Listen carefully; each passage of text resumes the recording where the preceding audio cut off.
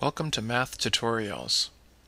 In today's lesson, we're going to take another look at factoring trinomials using AC method. And in particular, we're going to take a look at this problem. Factoring the trinomial 6x squared minus 11x minus 35 using AC method.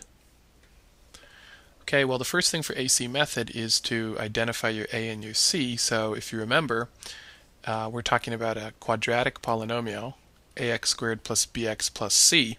So a is the number on the x squared, b is the number on the x, and c is the constant. And they each include the sign that you see with it. So for AC method, the first thing you do is compute AC, or in other words, a times c. In this problem, it's 6 times negative 35. Now multiply that out. That's negative 210. And then what we're looking for is a combination of two numbers that do two things. They need to multiply to the number we just came up with. They need to multiply to AC, or in other words, negative 210. And then they also have to, at the same time, add to the number B up here, the negative 11. So we're looking for combinations of two numbers that multiply to negative 210 and add to negative 11. How do we find it?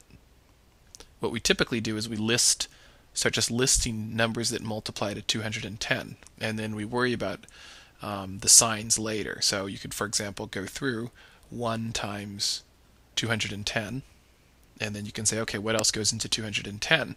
Well, it's an even number, so 2 goes in, and you'll find 2 goes in 105 times. And you can just keep going through this. 3 goes in 70 times.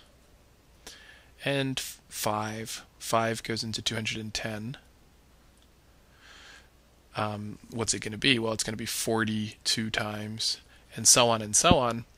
And what you're going to come to eventually is one of the things you notice with numbers that end in 0 is it's a number times 10. So 210 is 10 times 21. Now that one jumps out at me because if I'm trying to get two numbers that add to 11, 21 and 10 could add to 11 if the signs work out. Okay, so take a moment to think about that. We need these to multiply to negative 210, which means one of these numbers has to be negative and the other one positive.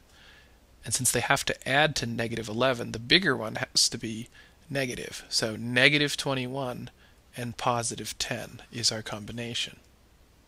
Okay, make sure and check it one more time. 10 times negative 21 would be negative 210, and 10 plus negative 21 would be negative 11. So that's our combination. Now with AC method, it's very important to remember what you do with these two numbers. They are not the numbers that go inside your factors. What you do is you split the middle term, the x term, into two terms, so as follows. So we had 6x squared minus 11x minus 35. But what we do with those two numbers we came up with is we split this x term. And instead of having negative 11x, it's going to be 10x minus 21x. Or minus 21x plus 10x. It doesn't really matter. In this case, I'll write minus 21x plus 10x. And then don't forget your negative 35 on the end. So notice that we changed this negative 11x into two terms, but they really are equal. Negative 21x plus 10x is still negative 11x. It's just been broken into two pieces.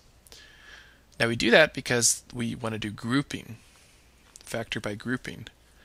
And so we pair these up, 6x squared minus 21x and 10x minus 35, and then we factor from each pair. What can I pull out between 6x squared and 21x? Well, 3 goes into each number, and an x can come out of each. So factor out 3x, and that's going to leave 2x minus 7. Now over here in the second pair, don't forget my plus sign. In the second pair, I'm going to factor out between 10x and 35. And with grouping, what you're trying to do is factor out a number so that it creates a 2x minus 7 like we see over here. So that kind of gives you a tip that 5 is what you would want to try. And when you pull 5 out of here, you get 2x minus 7 also. Now, the last step of grouping is you observe that these two factors of 2x minus 7 are in common, so you pull that out times what's left. Okay, well, when you pull these out, both of these are going to be in the front. They become 1 2x minus 7 in the front, and what's left is 3x plus 5, and that's our final factorization.